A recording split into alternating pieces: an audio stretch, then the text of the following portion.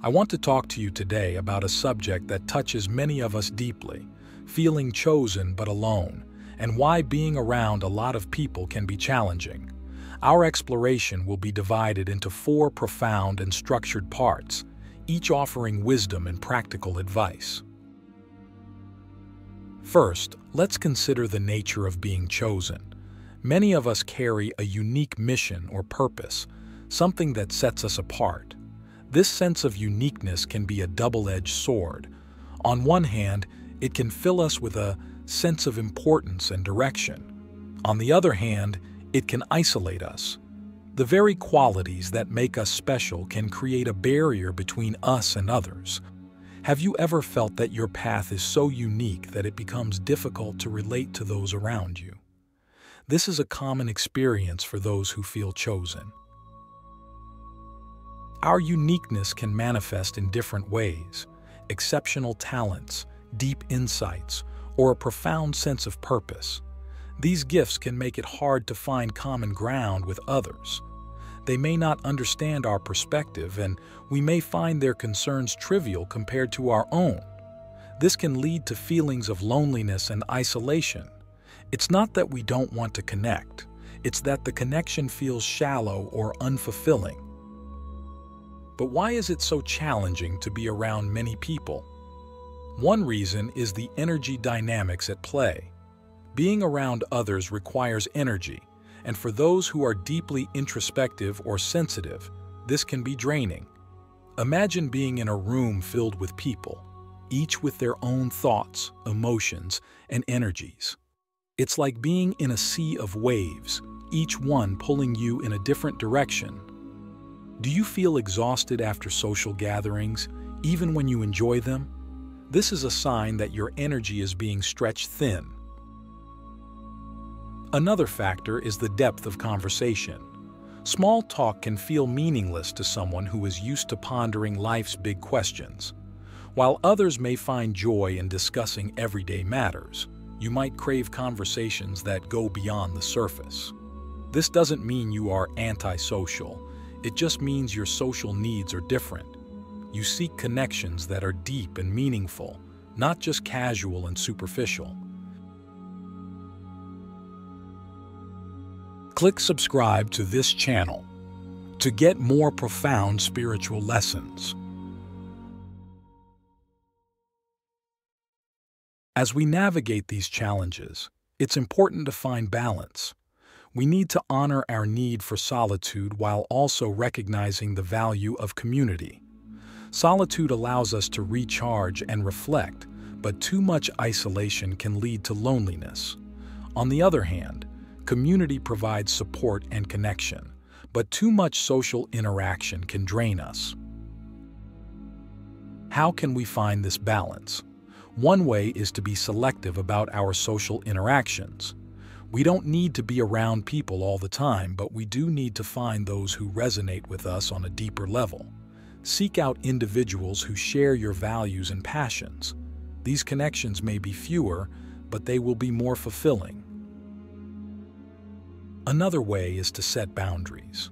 It's okay to say no to social events that don't serve you. It's okay to take time for yourself when you need it. Remember, self-care is not selfish. It's essential.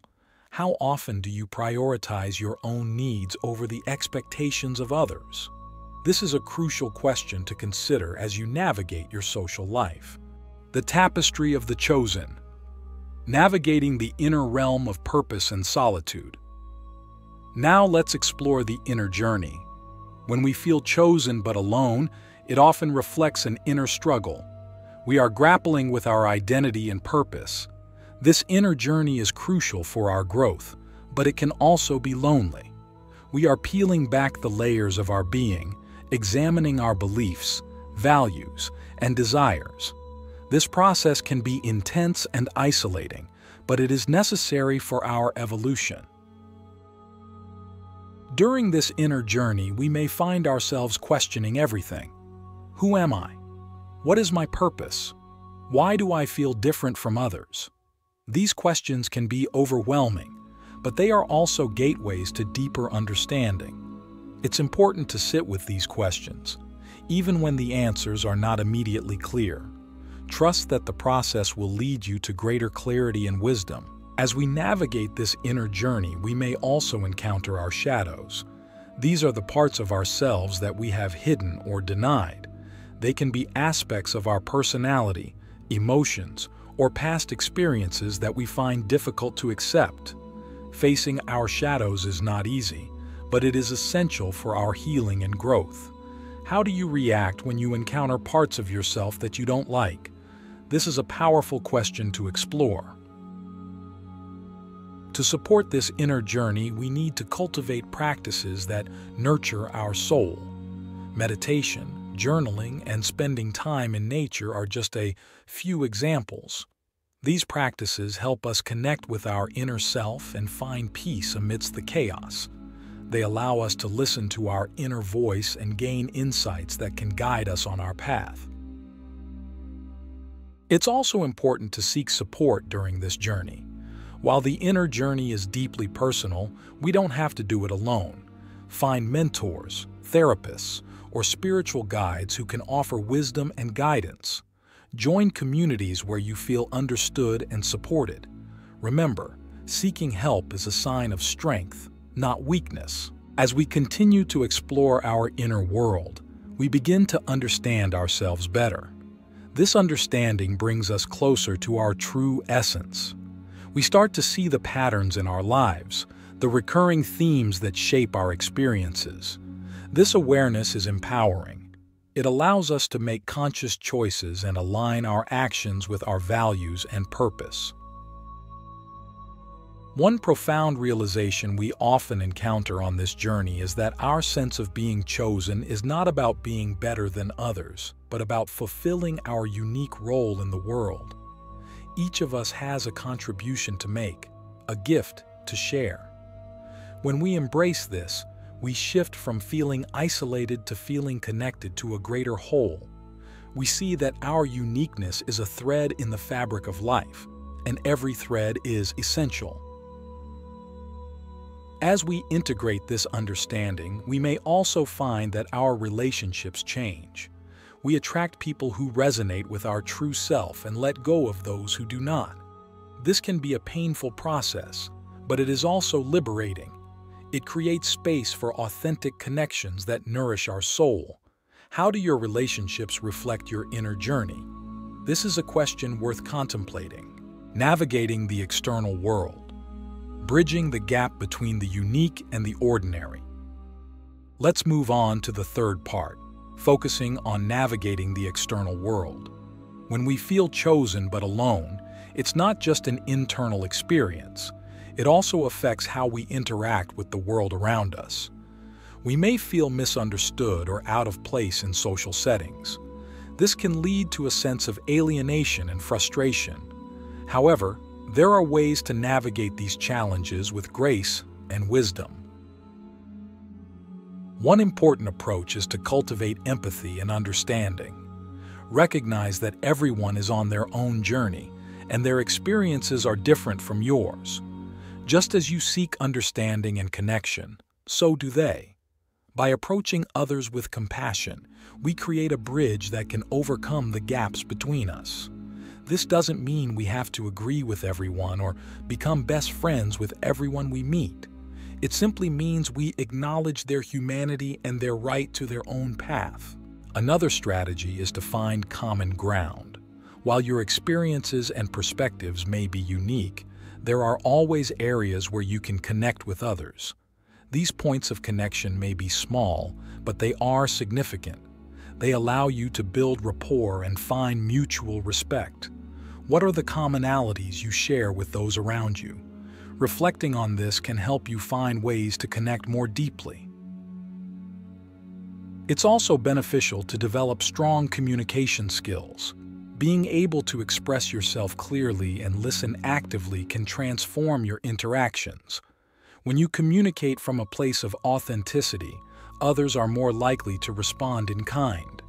This creates a space for genuine dialogue and mutual understanding. How effective is your communication? This is a key aspect to consider in enhancing your social interactions. Additionally, It's helpful to manage your expectations. Understand that not every interaction will be profound or meaningful, and that's okay. Sometimes, simply being present and open is enough. Release the pressure to always connect on a deep level and allow yourself to enjoy the moment as it is. This can reduce the stress and anxiety associated with social interactions. Finally, remember the importance of self-care. Social interactions can be draining, especially for those who are sensitive or introspective. Make sure to take time for yourself to recharge and reflect. This will help you maintain your energy and well-being.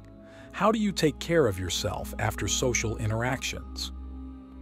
Developing a self-care routine can support your overall balance. Navigating the chosen path, integrating insight and balance in daily life. In our final part, let's focus on integrating these insights into everyday life. It's one thing to understand these concepts theoretically, but it's another to live them daily. Integration requires practice and commitment, but it is the path to a fulfilling and balanced life. Start by setting clear intentions for your interactions. Before engaging with others, take a moment to center yourself and decide how you want to show up.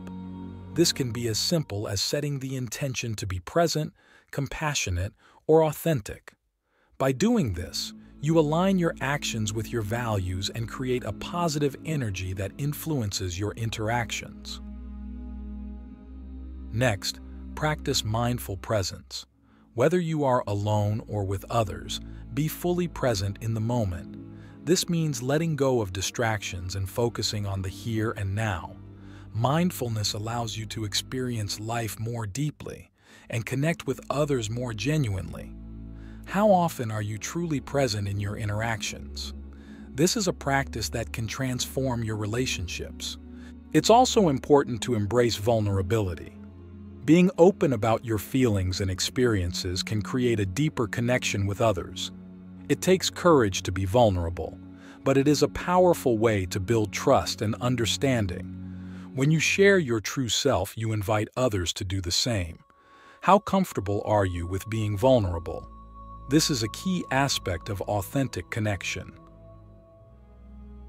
As you navigate your social world, remember the importance of boundaries. Setting healthy boundaries ensures that you protect your energy and well-being. This might mean saying no to certain social events, taking time for yourself, or communicating your needs clearly. Boundaries are not about isolation. They are about creating a safe and supportive space for yourself. How well do you set and maintain boundaries? Reflecting on this can help you find the balance that works for you. Another crucial aspect is embracing the ebb and flow of social interactions. There will be times when you feel more connected and times when you feel more isolated. Both states are natural and part of the human experience. Embracing this rhythm helps you avoid feeling overwhelmed by social demands or overly isolated during quiet periods. How do you handle the natural fluctuations in your social life? Recognizing and accepting these cycles can bring you peace. Now let's talk about finding your tribe. Your tribe consists of people who truly understand and appreciate you. They may share your interests, values, or worldview. Finding your tribe can take time, but it's worth the effort. Start by engaging in activities and communities that align with your passions. Be open to meeting new people and forming connections. As you do this, you will naturally attract those who resonate with you. Who are the people who truly support and understand you? Identifying and nurturing these relationships can provide a strong sense of belonging. In your journey of being chosen but alone, it's also important to recognize and celebrate your growth. Reflect on how far you've come and the wisdom you've gained. Acknowledge your strengths and the unique gifts you bring to the world. Celebrating your progress boosts your confidence and reinforces your sense of purpose. How often do you take the time to celebrate your achievements? Making this a regular practice can uplift your spirit and keep you motivated. As we integrate these insights, remember that balance is key. Strive to balance your need for solitude with your need for connection, your inner journey with your outer interactions. This balance is dynamic and may shift over time, so remain flexible and attentive to your needs. How do you maintain balance in your life? Regular self-reflection can help you stay aligned with your true self. Lastly, cultivate gratitude. Gratitude shifts your focus from what's lacking to what's abundant in your life. It helps you appreciate the connections you have, no matter how few, and the growth you experience, no matter how gradual. Gratitude opens your heart and mind to the beauty of your journey. How often do you practice gratitude? Incorporating gratitude into your daily routine can transform your perspective and enhance your well-being. In conclusion, feeling chosen but alone is a complex and multifaceted experience. It involves navigating the challenges of being unique, managing energy dynamics, and seeking meaningful connections. By understanding and integrating these aspects, you can find a balance that honors your individuality while fostering a sense of belonging. Remember, your journey is unique, and it's okay to walk your path at your own pace. Trust yourself, embrace your uniqueness, and cherish the connections that truly nourish your soul. May you find peace and fulfillment in your journey, knowing that you are not truly alone. You are part of a greater whole, and your presence is a valuable contribution to the world. As you continue to explore and grow, may you discover the deep joy that comes from being authentically you, both in solitude and in connection with others.